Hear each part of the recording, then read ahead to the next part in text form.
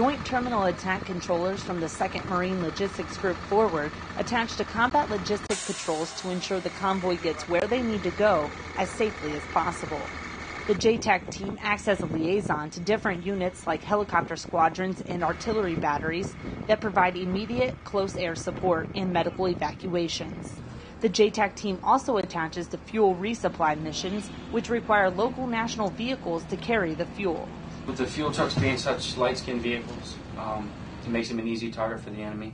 So when we're there, we provide close air support or establish air on station. In addition to calling in for air support, JTACs provide route reconnaissance, which notifies the rest of the convoy of enemy activity in the area.